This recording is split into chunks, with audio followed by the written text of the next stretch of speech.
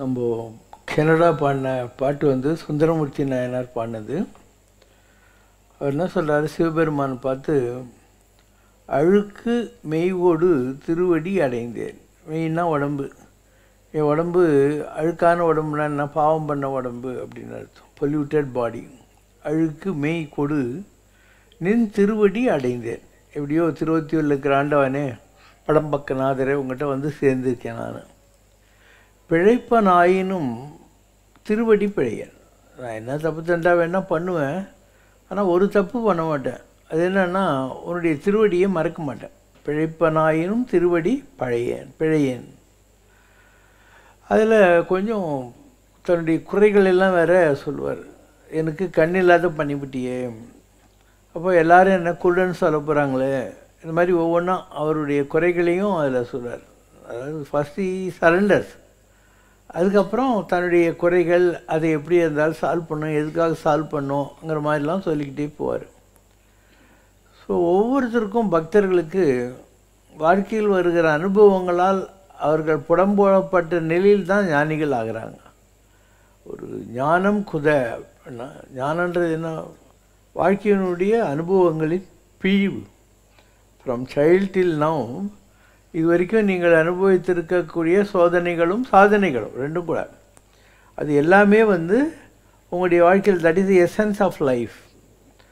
அதனால் சம்சாரே கிம்சாரன்னாக்கா, சம்சாரே சாரா, வாழ்க்கையில் நீங்கள் பெறுகிற அனுபவங்கள் தான் அதனுடைய சாரம். ஒரு சுந்தரமூர்த்தி நாயனார் உலகத்தில் எதுக்கு வந்தார்? அவருக்கு ஆசை இருந்தது கைலாசத்தில், அதை அனுபவிச்சுவான்னு சிவனை தான் அனுப்பிச்சார். அந்த மாதிரி உங்களுக்கும் ஏதோ ஆசைகள்லாம் இருந்தது, அதுக்காக இந்த பூமியில் தான் அனுபவிக்க முடியும், அங்கே அனுபவிக்க முடியாது, தேவலோகத்தில் உலகத்துக்கு அனுப்புகிறாங்க. Otherwise you are part of the divine kingdom. நீங்களும் கடவுளுடைய சாம்ராஜ்யத்தில் இருந்தவங்க தான்.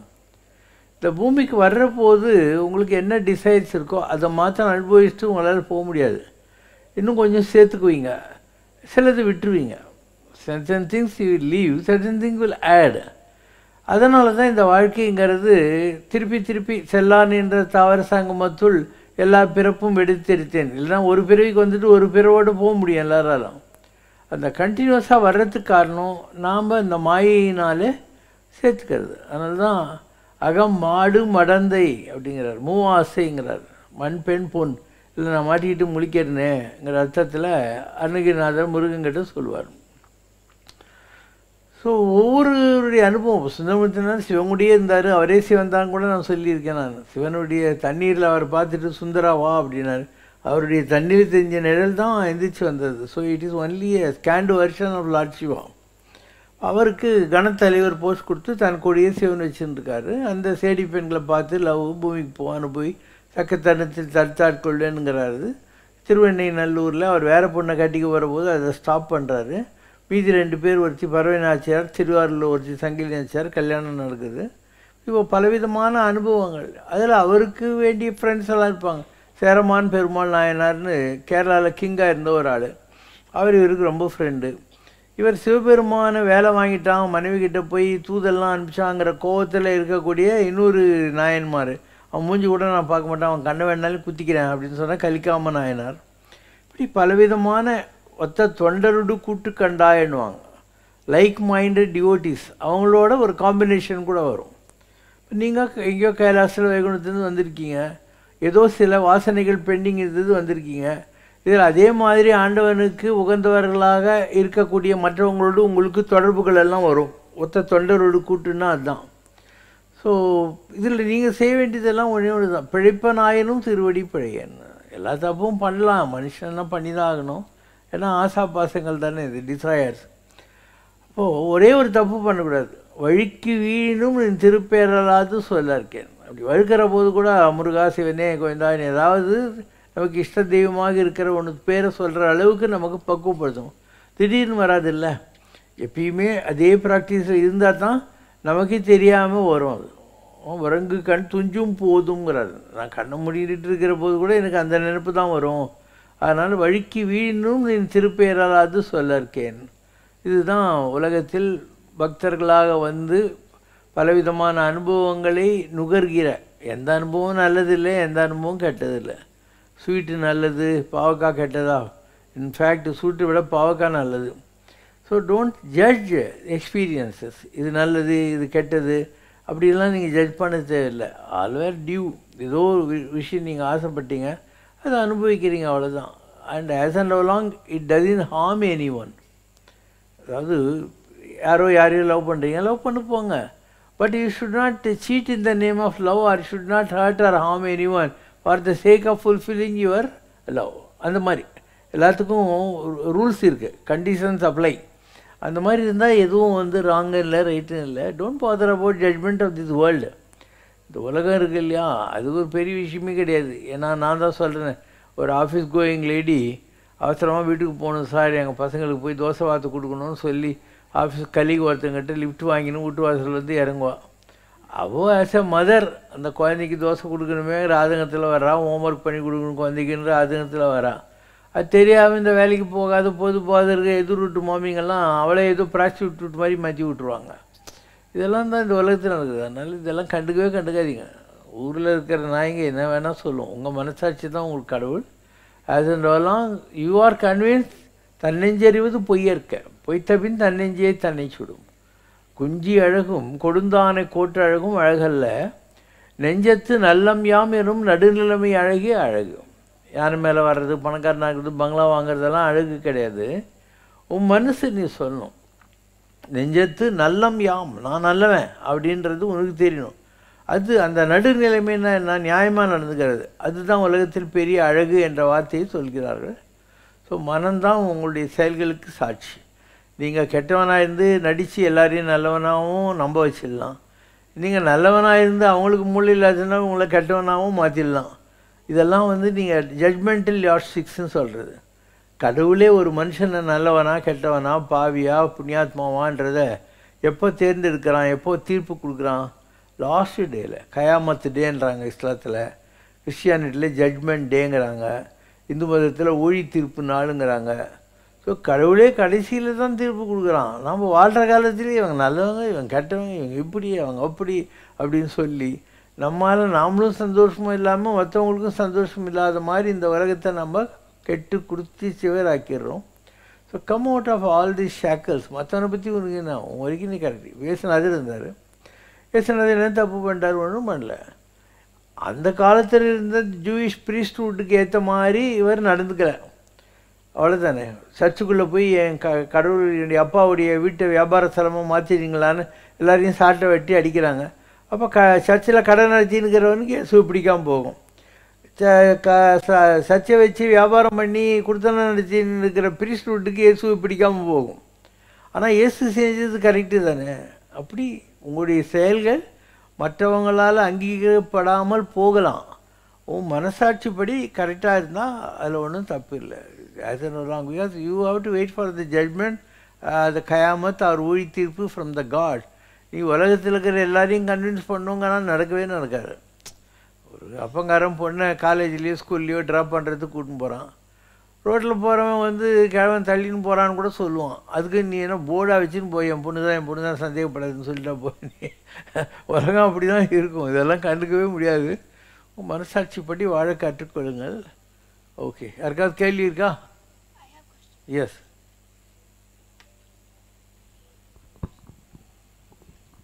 Will this world end permanently or it will keep coming in cycles? The world never ends. அப்பப்போ அழியும், திருப்பியே ரிவைவ் ஆகும். உலகம் என்பது ஒரு மண்ணின் பூபாரம் பண்ணுறான் இல்லையா, the population of this world will create geographical changes. மக்களுடைய சுவாசம் கார்பன் டை ஆக்சைடு. அப்போ கார்பன் டை ஆக்சைடு இவ்வளோ கோடி ஜனங்ககிட்டேருந்து வர்ற போது என்ன ஆகிறது, பனிப்பாறைகள் இருக்கு இல்லையா, நார்த்து சவுத்து அண்டார்டிக் ஆர்டிக்கெல்லாம் உருகும்.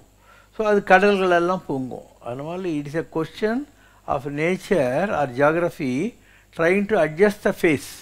தன் முகத்தை மாற்றி அமைத்து கொள்வதற்கான பிரயத்தனம். தண்ணி வருதுன்னா பள்ளத்தை நோக்கி போகும் இல்லையா, பள்ளத்திலிருந்து மேட்டு நோக்கி போகாது. அந்த மாதிரி நேச்சருக்குன்னு ஒரு குணம் இருக்குது. அந்த வகையில் இயற்கை தன் முகத்தை மாற்றி அமைத்து கொள்வதற்கான பரிதவிப்பும் பிரயத்தனங்களும் தான் நீங்கள் பார்க்கிற உலகத்தினுடைய மாற்றங்கள். இந்த மாதிரி வர்றப்போ என்ன ஆகும், பெரிய அழிவுகள் வரும். இப்போது 2 கண்ட்ரியில் பெரிய அளவுக்கு ஆயிரக்கணக்கில் ஜனங்க செத்துக்கிட்டு இருக்காங்க. and these such things will happen in so many parts of the world. உலகம் என்பது முழுசாக வந்து அழியாது. நீங்களே பாருங்கள், மச்சாவதாரம்னா என்ன? ஒரு ரிஷி தண்ணியில் சந்தியாவந்தனத்துக்கு போகிறாரு. அதில் ஒரு குட்டி மீன் வருது. பார்த்துனே இருக்கிறபோது பெரிய மீனாக மாற்றினே வருது. அது மாற்றினே போகிறார் பெரிய பெரிய கண்டெய்னர்ஸ்க்கெல்லாம். அப்போ அந்த மீன் சொல்லுது, 7 நாளைக்கு உலகம் இருட்டாக இருக்க போகுது. அந்த நேரத்தில் அடுத்த ஒரு கேரியான் ஃபார்வேர்டுக்கு வேண்டிய ஜீவராசிகள் எல்லாம் ஒன்றா சேர்த்து வச்சு நீ காத்துக்கினு ஒரு போட்டில், நான் மீனாக வந்து தாங்குவேன்னார். அதுதானே மச்சாவதாரம். The same story is in Bible also. Biblical ஸ்டோரிஸ்ன்னு சொல்லுவாங்க, நோவாஸ் ஆர்க்குன்னு சொல்லிட்டு. நம்ம ஊரில் கபில ரிஷிக்கு என்ன சொன்னாங்களோ அதை நோவான்ற ஆளுக்கு சொன்ன மாதிரி ரெண்டும் ஒன்றா கூட இருக்கலாம். ஒரே கதை ஒவ்வொரு நாட்டிலையும் ஒவ்வொரு மாதிரி பரவி இருக்கிறதுக்கான வாய்ப்புகள் ரொம்ப அதிகம். ஸோ அதுதான் மச்சாவதாரம் சொல்கிறது. அப்போ அவங்க என்ன சொன்னாங்க, 7 நாள் இருட்டாக இருக்கும், திருப்பியும் வரணும். ஸோ அந்த இருட்டு முடிஞ்சிட்டு ஒரு காக்கா பறக்கிற மாதிரி காட்சி வருது. அப்போ அடுத்த இது ஆரம்பிச்சிடுது. The next phase of the nature starts. இப்படி நீங்கள் மகாபாரதம் முடிஞ்சது. மகாபாரதம் முடிஞ்ச உடனே என்னாச்சு, பரீட்சித்து ஜனமேஜயம் இருந்தாங்க. பஞ்சபாண்டவர்கள் வடக்கு நோக்கி போயிட்டு உயிரை விட்டுட்டாங்க. இப்போ ஒரு யுத்தத்தில் நிறைய பேர் செத்து போயிட்டாங்க. ஒரு ராமாயணம் வந்தது. ராமாயண காலத்தில் ஸ்ரீலங்காவில் இருந்த எல்லா ஆம்பளைங்களும் செத்து போயிட்டாங்க. பொம்பளைங்க மாத்திரம் இருந்தாங்க. அவங்க வந்து பரசுராமர்கிட்ட கேட்குறாங்க, எங்கள் நாடு பற்றி எரியுது, நாங்கள் எங்கே போவோன்னு. அப்போ அவர் தன்னுடைய கோடரியை தண்ணியில் விடுறாரு. அதுதான் கொங்கன், கொங்கினின்றாங்க இல்லையா. அங்கேருந்து ஆரம்பித்து கேரளாவில் ஒரு பாட்டு வரைக்கும் கர்நாடகாலாம் சேர்ந்து தண்ணியிலேருந்து ஒரு நிலம் வருது. அவர் நீங்கள் அங்கே போய் இருந்துக்கோங்க அப்படின்னு சொல்லி அவங்களுக்கு சொல்லிடுறாரு. அது பெண்களுக்காக எக்ஸ்க்ளூசிவாக பரசுராம ரிஷி உருவாக்கி கொடுத்ததுனால அங்கே ஒன்லி பொம்பளைங்க தான் இருந்தாங்க. ஏன்னா ராமாயண யுத்தத்தில் ராவணன் ஜெயிலில் இருந்தவங்களாம் செத்து போட்டாங்க இல்லையா. So only ladies where there. So they where ruling that country. அந்த அவளுக்கு அல்லின்னு பேர். அதனால தான் நீங்கள் படிக்கிற புராண கதை அல்லி அரசாணி மாலை எல்லாம் சொல்லுவாங்க இல்லையா. அது ஸோ ப்ராப்பர்ட்டி ரைட்ஸ் இருக்கு இல்லையா, அது வந்து பெண்களுக்கு இருந்தது. ஏன்னா it was a exclusive land, அவங்களுக்குன்னு பரசுராமர் கொடுத்தது. அதனால் இந்த லேண்டு பெண்களுக்கு தான். அப்போது இது எங்கே இருக்குது, கொங்கன் கோஸ்ட் இருக்கு இல்லையா, அங்கேருந்து ஆரம்பித்து கோகர்ணம், கொங்கன், அதுக்கப்புறம் part of Kerala, part of Karnataka வரைக்கும் இந்த மாதிரி இருக்குது. கேரளாவில் ஒரு காலத்தில் ஒரு பழக்கம் இருந்தது, அதாவது சொத்தெல்லாம் பெண்களுக்கு தான் சேருங்கிற மாதிரி. அதுக்கு மருமக்கள் வழி மான்மியம் அப்படின்னு பேர். இந்த ப்ராப்பர்ட்டி ரைட்ஸ் வேர் தேர். இப்போ அந்த பீரியடில் ராமாயண காலத்தில் இது நடந்தது. பின்னால் அர்ஜுனன் வந்து அஜ்ஞாதவாச காலத்தில் ஊராக வர்றான். அவன் அல்லி ராஜ்யத்துக்கு போகிறான். அல்லி ராஜ்யத்தில் எந்த ஆம்பளை வந்தாலையும் அவனை ஜெயிலில் போட்டுருவாங்க.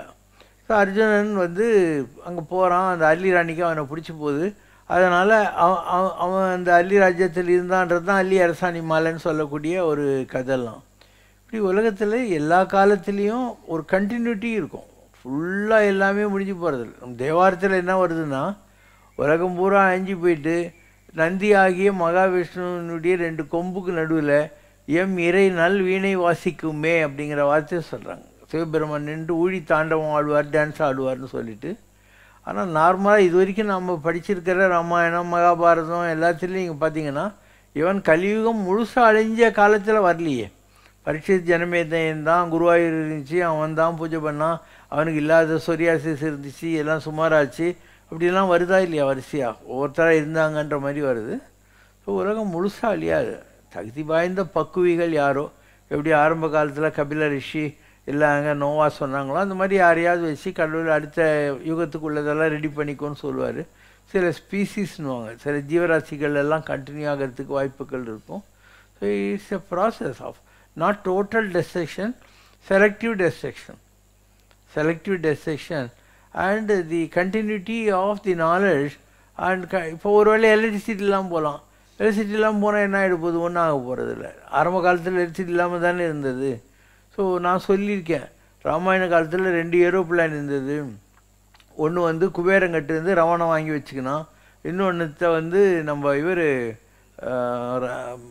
ராமர் இந்திரங்கட்டிருந்து வாங்கிட்டு வச்சுக்கினாரு. அப்போ அப்பயே இருந்தது தான்.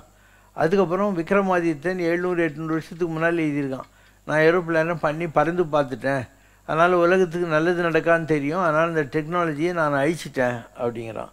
நாம் என்ன நினைக்கிறோம், 200 வருஷத்துக்கு முன்னால் ஆர்வீல் ரைட்டு ஓர்வீல் ரைட்டு தான் இதெல்லாம் கண்டுபிடிச்சாங்க அப்படின்னு தப்பாக நினச்சிட்டு இருக்கோம்.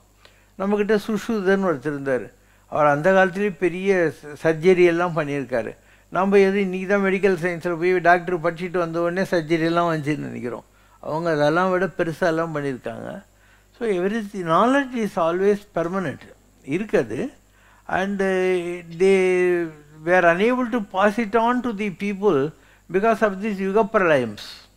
உலகமே அழிஞ்சு போய் யாரோ கொஞ்சம் பேர் இருக்க போகிறாங்க. தே எலோப் இன் வில்டர்னஸ். யார் யாருக்கு கற்றுக் கொடுக்கறது, எந்த புக்ஸு எந்த மீடியா என்ன இருக்க போகுது.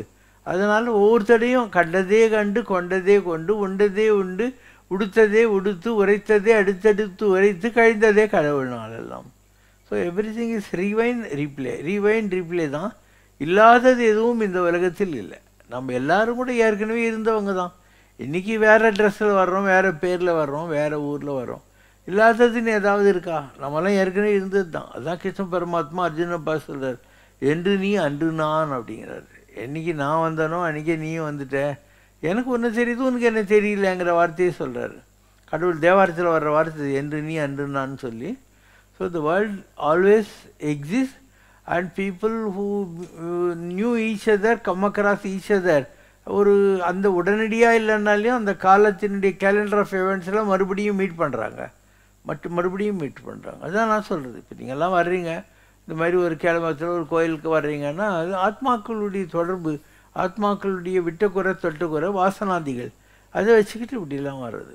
ரத்தினகிரியில் ஒரு சாமி இருக்கார். அவர் சொல்லுவார், என்னை பற்றி யாராவது கேட்பாங்க இவர் யாருன்னு அந்த காலத்தில், அது சொல்லுவார், ஊழ்வலி அன்பு நெஞ்சம் என் ஆத்மா அப்படின்வார். ஊழ்வலி அன்பு நெஞ்சம் விதிவசத்தாலே எங்கள் 2 பேருக்கும் லவ் இருக்குது அப்படின்னு அர்த்தம். இருக்குது அதை எதை வச்சு சொல்கிறாரு? அவர் போகராக இருந்தார், நான் புலிப்பணியாக இருந்தேன். பழனி ஆண்டவன் நாங்கள் பரிஷ்டை பண்ண காலத்தில் 2 பேரும் ஒன்றா ஒர்க் பண்ணோம். அதனால் இந்த பிறவிலையும் அதே மாதிரி அவர் ஒரு முருகன் கோயிலை கட்டின்னு வர்றாரு, நம்ம அவரை போய் பார்க்குற மாதிரி வருது. அந்த விட்டுக்குறை தொட்டுக்குறை வருது. இப்போது ஒரு நாம் போய் தேடவே தேவையில்லை எதையும். நான் 1968 ஒரு மோட்டார் சைக்கிள் வச்சுருந்தேன். மெட்ராஸ்லேருந்து சித்தூர் நியூட்ரியன் கன்ஃபெக்ஷனரி என்னுடைய கிளையண்ட்டு. அதுக்காக மோட்டார் சைக்கிள்லேயும் போவேன் அந்த காலத்தில். நான் அந்த காலத்தில் மோட்டார் சைக்கிள் 110 கிலோமீட்டர் ஸ்பீடில் 2 கை விட்டு போகிற ஆள். ஏதோ பரணிதரன் வந்து அருணாச்சல மகிமை எழுதுனான்னு சொல்லிட்டு இந்த மலையாக தான் இருக்கணும், மலை மேலே போனேன். அவர் நான் அங்கே நின்றுக்கிறேன், இங்கேருந்து அவர் என்னை பார்த்த உடனே ஏதோ பைத்தியம் முடிச்ச மாதிரி ஓடி வந்து என்னை கூட்டின்னு போய், இதற்கு முன் இந்த கோயிலுக்கு வந்திருக்கிறாயா அப்படின்னாரு. நான் வரல சாமி அப்படின்னேன். நீ மோட்டார் சைக்கிள் வந்திருக்கிறாய், விட்டு விடு, கார் கிடைக்கும். நான் நம்பலை. ஏன்னா என் பாஸ்க்கே அப்போ ஒன்றும் கிடையாது. அந்த பாஸே என்னால் தான் பணக்காரன். மார்வாடி அவன். நான் வந்து கெமிக்கோன்னு ஒரு அமெரிக்கன் கன்சர்ன் இருந்தது, கெமிக்கல் கன்ஸ்ட்ரக்ஷன் கம்பெனி. அவங்க தான் மணலி மெட்ராஸ் ஃபெர்டிலைசருக்கு டேன்கிக் ப்ராஜெக்ட் எடுத்திருந்தாங்க. ஸோ அந்த கான்ட்ராக்ட் நான் பிடிச்சதுனால ஒரே வருஷத்தில் அவங்களுக்கு 78 லட்சம் லாபம் வந்தது, டிரான்ஸ்போர்ட்டேஷன் கான்ட்ராக்ட். அதனால அவங்க பெரிய ஆள் ஆனாங்க. அதனால் கார் ஒன்று கிடைக்கணும் எனக்கு எப்படி நம்பிக்கை? எங்கள் முதலாளியே கார் இல்லாமல் தான் இல்லையா? நான் தான் அவனுக்கே கார் கிடைக்கிற மாதிரி. அது காரணம் என்ன? நான் ஒரு சாமியாராக சுற்றி இருந்தேன். அப்போது இஸ்ஸார் அவங்கெல்லாம் அந்த ஹரியானாவில் இஸ்ஸார் இருக்குது இல்லையா, அந்த ஊருக்காரங்க. அப்போது அவங்க வந்து எனக்கு சாப்பிட்றதுக்கு வெல்லம் கொடுத்துருக்காங்க. நான் ஆசீர்வாதம் பண்ணணும், நான் உங்களை வந்து பணக்காரன் ஆக்கிடுறேன். ஸோ நான் தான் அவங்கள பணக்காரன் ஆக்கியிருக்கிறேன். நான் தான் உங்கள் எல்லாருக்கும் கூட சொல்கிறது, உலகத்தில் நீ பில்கேட்டை பணக்காரன்னு நினைக்காத, அவன் உனக்கு பாக்கி. அதனால உனக்கு மைக்ரோசாஃப்ட்டில் வேலை கொடுத்து அவன் கடன் கழிப்பான். நீ ஒரு பிச்சைக்காரனுக்கு தானம் கொடுக்குறதா நினைக்காத, நீ அவனுக்கு பாக்கி, அதை திருப்பி கொடுக்குற. இதுதான் வாழ்க்கை. வாழ்க்கையில் யாரும் யாருக்கும் தூக்கி கொடுக்குறதும் இல்லை, யாரும் யாருக்கிட்டேருந்து பிடிங்கிறதும் கிடையாது. எல்லாம் பாக்கி சாக்கின்ற வார்த்தையை கோடிசாமி அடிக்கடி பயன்படுத்துவார். அதுதான் உண்மையும் கூட. So don't father. யாரும் யாருக்கும் பாக்கியெல்லாம் கிடையாது. Every thing is continuous in this world. அவர் ரசனைக்கு ஏதோ ஒரு பிறவியில் போகிறா இருந்தோமா, அவரை நான் மீட் பண்ணுற மாதிரி வருதா? அவர் நீ மோட்டர் சைக்கிள் வந்தால் வெற்றி விட்டு கார் கிடைக்கின்றாரா? நான் சீரியஸாக எடுத்துக்கலையா? மோட்டர் சைக்கிளில் வர்றபோது 3 அம்பாஸ்டர் காருக்காரன் கூட நான் ரேஸ் அடிச்சுன்னு வரேன்னா, ஸ்ரீபெரும்புதூர் தாண்டி பூந்தமல்லிக்கிட்ட வர்றபோது ஒரு மாடு குறுக்கால் வந்து போய் விழுந்து எனக்கு காலர் போன் ஃப்ராக்சர் ஆகி போச்சா, இந்த இடத்துல ஆகிடுச்சு. நான் ஸ்டான்லி ஹாஸ்பிட்டல் ஆக்சிடென்ட் கேஸ். இப்போ மறுநாள் சாமிக்கிட்டேருந்து ஒரு லெட்ரு வருது. அன்பா, குறிப்பால் உணர்த்தியும் இளமையின் சுடுக்குத்தனத்திற்கு முன்னால் விதி விளையாடி விட்டது, மனதை தளர வேண்டாம் அல்லாசைனார். எனக்கு ஆச்சரியம், என்னடா கரெக்டாக ஆக்சிடென்ட் நடக்கிற போது அவர் லெட்டர் எதுனாதுன்னா மறுநாள் எனக்கு வந்து சேரும் அந்த இடத்துல. அதுக்கப்புறம் புத்தூர் கட்டு தான் போட்டேன். இந்த ஸ்டான்லி ஆஸ்பத்திரி கட்டுலாம் 8 கட்டுன்னுவாங்க, இப்படி போடுவாங்க. அது ஹீலிங் ஆகிறதுக்கு 3 மாதம் ஆகும். புத்தூர் கட்டில் என்னன்னாக்கா உடனே ஹீல் ஆகிடும், ஆனால் ராங்காக ஹீல் ஆகும். இப்படி வைக்க வேண்டிய எறும்பு இப்படி வச்சுருவாங்க, ஆனால் ஹீல் ஆகிடும். அதனால நான் அவர்கிட்ட போகிறேன். அப்போது எனக்கு ஆக்சிடென்ட் வந்து உங்களுக்கு எப்படி சாமி தெரியும்? சொன்னார், மறைமலையடிகள் எழுதிய தொலைவில் உணர்தல் என்ற புத்தகத்தை படித்துப்பார், விளக்கம் கிடைக்கும் அப்படின்னு. லிங்கேட்டி சீட்டில் தானே இருக்குது, நான் பிராட்வேல தான் இருந்தேன். அந்த புக்கில் என்ன இருக்குன்னா, நம்மெல்லாம் உட்காந்துருக்கோம், இப்போ காற்றுல ஈத்தரில் சவுண்ட் வேவ்ஸ் எல்லாம் போய்ட்டுருக்கு. இங்கே ஒரு ரேடியோ டிரான்சிஸ்டர் இருந்தால் ஒரு நாள் பாட்டெல்லாம் கேட்க முடியும், நியூஸ் எல்லாம் கேட்க முடியும். ஒரு ஆண்டனா இழுத்துக்கு டிவி போட்டினாக்கா இங்கே படங்கள்லாம் பார்க்க முடியும். அந்த மாதிரி ஈத்தரில் ஒலி அலைகள் போகிற மாதிரி தாட் வேவ்ஸ் போகுது. ஒலிக்கு ரேடியோ கண்டுபிடிச்சிட்டாங்க, ஒலிக்கு டிவி கண்டுபிடிச்சிட்டாங்க. தாட் வேவ்ஸை பிடிக்கிறதுக்கு இது வரைக்கும் விஞ்ஞானத்தில் எந்த கருவியும் இல்லை. இப்போ அதை ட்ரை பண்ணிக்கிட்டு இருக்காங்க. ஏன்னா அவ்வளோ $1 பில்லியன் செலவு பண்ணி எல்லாரையும் ராக்கெட்டில் அனுப்புகிறாங்க, ஏர் ஸ்பேஸ்க்கெல்லாம் அனுப்புகிறாங்க. அந்த கம்யூனிகேஷன் கட் ஆகிடுச்சுன்னா அவ்வளோவும் வேஸ்ட் ஆகிடும்.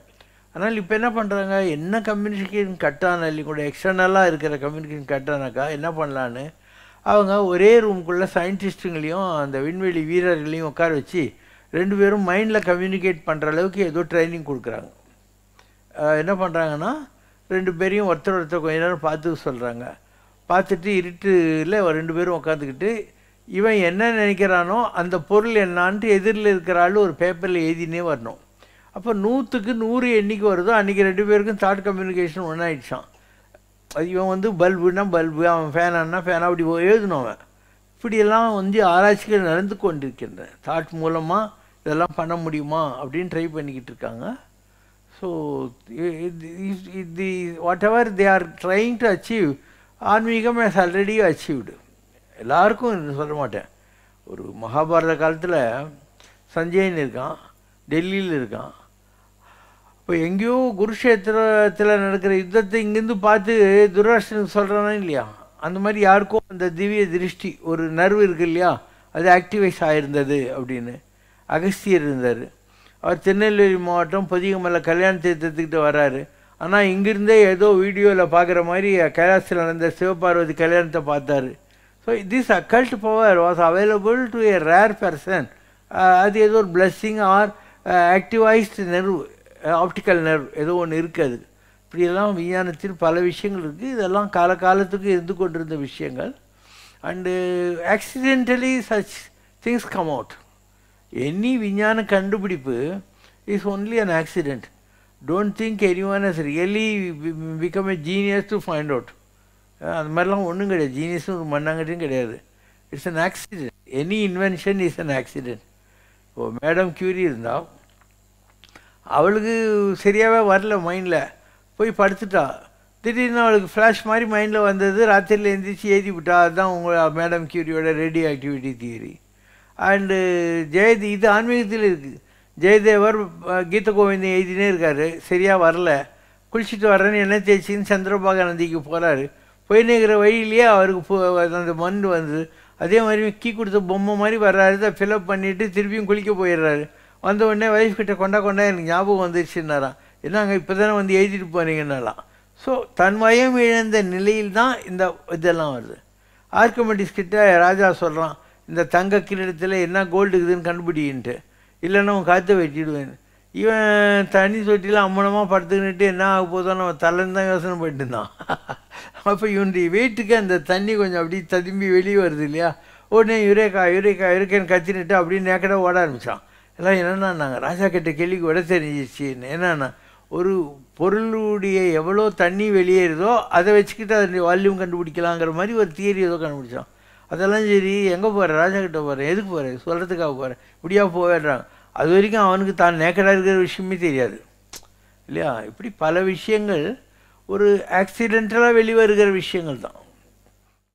குறை ஒன்றுமில்லை மறைமூர்த்தி கண்ணா, குறை ஒன்றும் இல்லை கண்ணா, குறை ஒன்றுமில்லை கோ